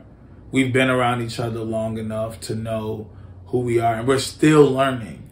But we know how we're protective of our public image. We're protective of how, you know, people see us, what people say. So it's a respect thing when anybody on the team can come and check the energies of the other team members. You have a different respect. And it's actually pretty easy now to stay away from it because there's a lot more foundation in what we're doing. But, I mean, 43rd and Princeton, I would be lying if I was saying that it was easy. It was like the ratio of women to men were like 7-1. Damn. Yeah, it was insane. So that's why we never had any fights. That's why the guys weren't bringing guns. That's why there was different gangs in there, black, white, Hispanic, Asian, Indian, and it was always fun because you walked into a very multicultural room that was a lot of, you know, feminine energy. So, I mean, of course, you know, in the early stages when you're building stuff, you realize how the public affects the perception of that. Like, you know, I feel like we were very, very public at one point in time, and we've structured an actual team, and we, you know, we're more concerned about the private victories as opposed to the public. So it's easy. Like, people have to come to TribeHouse. It's not that we don't go out to other places, but like, you're not going to catch us at the bar. You're not going to catch us at the club. And if we do go to any of those things, it's a very special occasion. Like, I was just at the promontory for King Penru's birthday. Oh, wow. You know what I'm saying? Birthday celebration. But before that, I hadn't been out. you know, I don't go out to the clubs and bars. So it's easier now. But when we were going out, when we were going all over the place, I don't know. It's just about you keeping your own focus. How do you stay away from like feminine energy when you create a safe space for feminine energy? Yeah. It's also about always making the stuff professional, but having women in power too saves a lot. Having women in power saves a lot, because I can tell you plenty of times, like, I was supposed to have interviews with women for certain things, and like the way they came just wasn't, you know, like, oh, hold on. But because we have women in power, it's like, hey, yo, Chelsea, you know, you come handle it. Like, you know what I'm saying? She the one who created the policy. Who knows it better than her? So it curbs temptation. It curbs distraction. When you have an actual team that's just not, you know, a group of guys thinking that they're gonna operate in a city that's, you know, that has more women than men. So. Artists? Chicago? No, not artists. I'm just saying, okay. like, in just terms of just, like, the population. There's a lot more. I mean, the Soul Tribe has just been around more women builders than the men builders. Like, we have a group of men on our team that have been in here, like, you know, hitting the ground since 2010. But when we're talking about progress and stuff, it's key. It's key to have women sitting at the helm of the, you know, the organization, because it protects you. It protects you as a black man in this industry, especially when you don't want the distraction. Especially when you're not looking for the distraction, when you're just trying to be happy and not have to adjust your energy. Just because I'm happy doesn't mean, you know, I want you. Just because I'm smiling all the time and, you know, like I'm embraced, like, you know, it's an embrace doesn't mean like it's anything more than that. And having a truly like cohesive group of people to check everybody's energies, check things, and like structure how we all move, I think that helps. You know, it's about the team you keep, because if it's a free for all and everybody do whatever, cool. I don't hang around people who do drugs, so there's no reason for me to fall victim to it, because let me try to do some shit, motherfuckers be, what the they'll look at me like, you know what I'm saying? It's not even like a judgmental thing. It's a more like, no, we got shit to do. Like, no, we got shit to do. You know what I'm saying? We, you know, we're chill. Yeah, we're chill. You know, give me a drink. You know, a little 420 friendly. That's cool. That's enough for me. Like, a little acid here and there. Yeah. Definitely, without a doubt. You know, but yeah, you know, there's a whole world. Having that team keeps a lot of that stuff. They check your energies, man. They're not going for anything disrupting what we have going on. It's like, yo, we have work to do. This would be a distraction, and we call each other out on stuff. You know, so that's why I respect. That's out of love.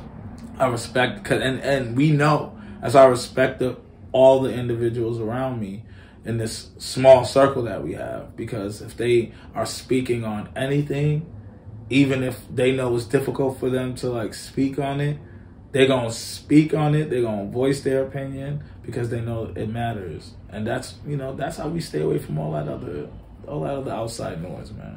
We keep this shit private. Private victories. Private victories. Cheers to that. Cheers to private victories. I love that. I'm just curious. Like, the last question I have is, you said, I forgot the date, but in 2010, and correct me if the date is wrong, but I don't know the exact date, but you said there's a point where you had an opportunity to go to CUNY University? Oh, no. Millikan. So that was 2007. 2007. So you got the opportunity, then you got the news that you're about to be a father. Yeah. Right. So no. Or I'm tweaking. So, yeah. So 2007, I had applied for, you know, certain colleges, and I had gotten a scholarship from Millikan University, which I wanted to go to, but then it was in Milwaukee, and it was in some rural area, and I'm just like, yeah, nah, it's not. Like, I'm trying to get out of this. Like, I can't go to Millikan. Some years later, so I ended up going to Harper College. Some years later, my cousin Benga in New York was like, yo, you know, let's get a place out there. Because I had been talking to him about, like, how I just needed to get out of the suburbs. And I didn't go to Chicago, which I regret. I didn't go to Chicago because there was this perception of Chicago that, like, terrified my family. Like, I really didn't even care, but my mom was just like, especially the Africans. No, yeah, like, no, like, you know, she was telling me you're too different. You're too this, you're too that. And I'm just like, so, like, you know what I'm saying? So I was going to go back to CUNY. Okay, so the question I have with that is, how do you think your life would have played out if that worked out? Because you were super excited about that. Yeah, I was at the time. I was so excited about it, and if I can honestly tell you, how do you think your life would have played out now at 33 if you just took that route? What do you think? I could honestly, and this is genuinely my thoughts on this. It's not something that I've ever actually put into thought. I may have, I may have been like, maybe when it first happened and I first found out I was going to be a father, I had all my stuff like being sent over there. We had planned with my cousin, like, all right, cool, how long I was gonna be. Oh, I was saying, like, if the child didn't happen. No, that's what I'm saying. Right. I specifically haven't really put any thought into it because the child did happen. So it's exactly. like, to sit there and think about it, like there's an alternate reality, blah, blah, whatever. But no, my reality is the fact that I had 2 daughters. So like, I wasn't supposed to go. But in some other reality, maybe that was that paradigm, that was that shift, and that that's happening somewhere else. But in my reality, that it wasn't something I was supposed to do. I don't really harp on the far past too much because I'm progressive in my thoughts, how I am. Like I'm willing to learn and be better. So the fact that I became a father, I feel like it made me a better person. I was living for self. So all the decisions that I was making before I found I was going to be a father, I was like, yeah, I was doing all the shit for me. College was cool until college wasn't free anymore. And then I was like, yo, I'm not about to be in debt. Like, if my mom wanted me to go, she wanted me. I'm like, no. My sister just finished college, master's, everything. Brilliant. All this debt she's paying on. And she's got an amazing, position. I'm like, yeah, nah, that's cool. More power to you. Like, this is my reality. So, me not going to CUNY is like, shit wasn't supposed to happen. Type deal. No, that's beautiful. The only reason I bring it up is because oftentimes something like that happens. And then a lot of people, like, ponder, like, man, if only. And especially because I had so many opportunities to go. I had so many opportunities to go back before, even before any of that. Like before any of that. So it's like I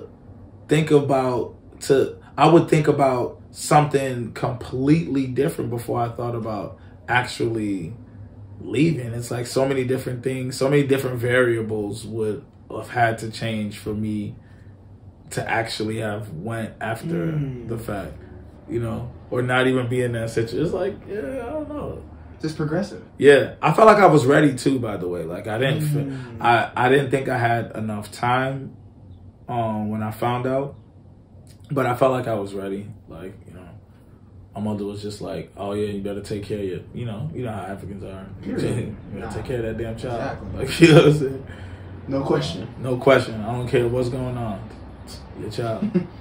And then speaking about that is like a lot of people, they're doing some stuff. You feel me? They aspiring artists. They on their path. Then they have a kid, and it's like their whole life changed.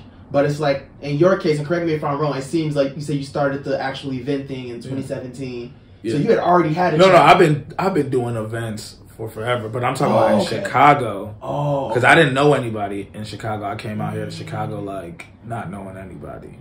Okay. So I had been doing events. I remember even having an event in Chicago. I didn't even live in here. I had an event at a space out west in the West Loop called Silent Funny. It's like a huge warehouse. My homeboy Kenrick McFarlane, like dope ass world renowned artist now,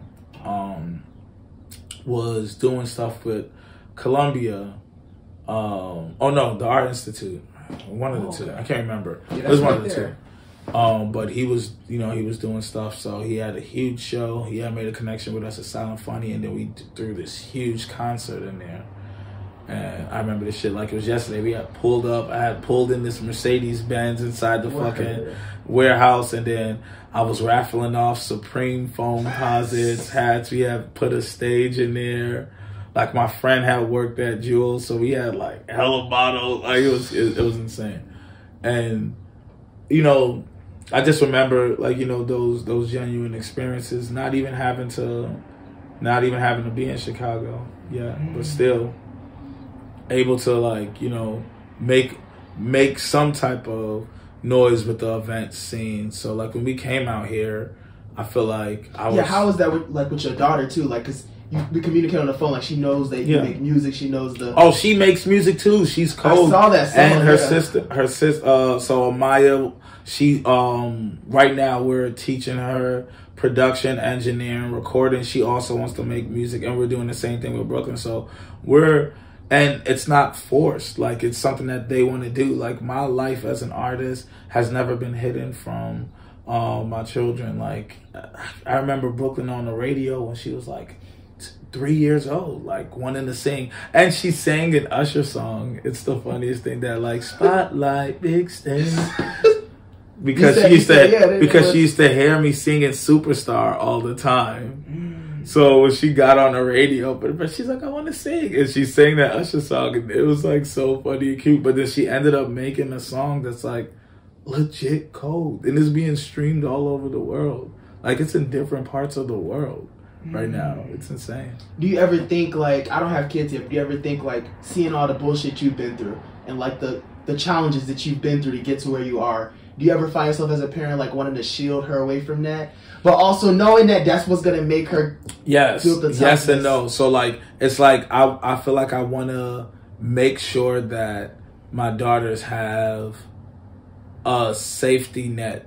So like, if they do try something and they fail, they have the ability to try something new. Like, some people take failure very, very wrong. And even you see it in little kids. Like, you see it when like kids are playing games, and like if one person wins and one person loses, you see how they take it. And what you want to create as a parent is like an environment where your child understands that, enjoy the wins, but understand that the losses are going to come as well. So they understand, the environment that I'm in. They've seen the progressive nature. They've seen every stage. Like, it hasn't been hidden from them at all. Anything I do, and if I can incorporate them, I'll incorporate them. Like yesterday, I performed for the first time and on a showcase for 3 years. In 3 years, and I opened up with a song that was like dedicated to my daughters, which is our favorite song. It was a John Mayer song called "Stop This Train," and that's the song I opened up with, because it was like, it's our song. You know what I'm saying? Type deal. And it's the motivation that I have to sit there and create this safe space.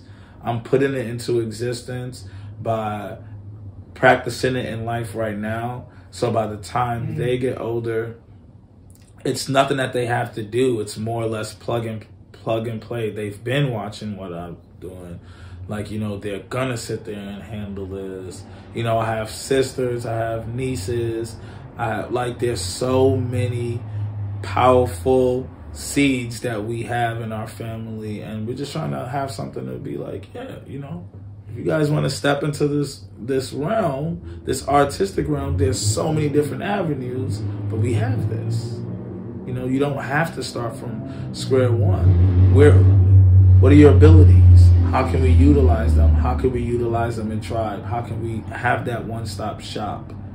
And the exposure. When children know that their minds aren't jaded and their minds aren't being suppressed, and they can be as creative as they want, possibilities are endless. Like, their train of thought, you can see how mature their train of thought is, because they think differently. They have different accesses to things, And they say, I was listening to this inspirational video, they say, it's not the sky's the limit, it's the sky is the starting point. The sky is the starting point. And this was beautiful. This was beautiful. Yes. We got to end it here. This was beautiful. And I'm so thankful. I love the concept of a one-stop shop. I love the concept of each one teach one. I love the concept of a safe space. These are concepts that I want to hear. I want to see that become an anthem. I want to see that become, in the fabric of, pop culture, in the fabric of what's the word. I want these words to be omnipresent, so that, like you said, it becomes a ritual. It becomes instinct. Like you said, it's plug and play. They don't have to worry about that. You know how you like, oh, I don't gotta worry about looking over my shoulder. Yeah. Why can't we all feel like that all the time? And I feel like it's possible with, you know, visionaries and pioneers doing what you're doing. And, you know, I applaud you so much, you know, for coming here and speaking genuinely and authentically. And I feel this has been dope, man. This has been fucking dope. This has been fucking amazing. I ate a rainbow carrot. You know what I'm saying? Who would have thought? Who would have thought? Who would have thought, you know? And yeah, crunch. With that being said, you know, thank you for coming. And what are ways people can reach out, people can support the Tribe House, A, and B, what are some new things you all are working on, and what are things we can get excited, you know, for the Tribe House? Yes, so please, if you guys are looking for, you know, creative ways to just artistically expand your mind, you know, grow within the artistic community that has genuine platforms, make sure you tap into us socially. You can look us up at, you know, _ the Soul Tribe and TribeHouse Chicago. Also, we have a bunch of stuff that we have going on during the week. Every week, Tuesdays is a live performance open mic with our monthly What's the Word edition of open mic, which is powered by Power 92. Wow. Every Wednesdays, we have Wellness Wednesdays, where we have different fitness aspects of wellness, yoga, Reiki treatment, dance class, and we're trying to implement all of these things. Thursday is a more chill vibe, a more social setting where we have karaoke game night. We just want to get people out having fun, you know, sharing in libations and socially networking. And then we have stuff on the weekends every weekend. And what we really want people to get excited about is the fact that Tribe House is putting together something very special for everyone. We want people to get excited about the membership platform. We want people to get excited about really being a part of a group of individuals who see progress in the tribe, the mentality of tribe, the growth of tribe, the potential of tribe. And we want to get people excited about being artists. We want to get people excited about investing in themselves and not having to be starving artists. We want people to get excited about having genuine backing from people who are just looking to connect with other hardworking individuals that are looking to build. You know what I'm saying? That's beautiful, man. And I love how our principles, it aligns with the treehouse. Because the treehouse, it started off as like, oh, it sounds cool, and I like climbing trees, and I never had a treehouse. But as I dug into it, it's like, oh, a treehouse, that's my African village roots coming in. Because what do people do? They meet up at the tree. And it's a baobab tree, the sacred tree. And whether they come to the tree, and they talk about life, everything. They share stories. They share folk tales. You know, the elders talk to the young. They share experiences, and it's crazy how when I came up with the name, that was the furthest thing away from me. But it's crazy how as I'm doing it, you can't run away from your destiny. And it's crazy how that also aligns with that principle of the Tribe House, with unity, you know, with togetherness and creating a safe space. And you know, I'm excited, you know, to work with you all in the future, hopefully, and I'm excited. You know, for, you know, the Treehouse listeners to come, you know, spam them, blow them up, follow them. Yeah. Because let's come together and let's make this year great. Let's make our future amazing, and let's continue to kill shit. Yeah. You know? Tribe. Treehouse Tribe, you feel me? You already know. Can I get in the cross-legged stance? With that being said, stay hydrated. Stay hydrated. Stay breathing in that good ass oxygen, and most importantly, stay basic.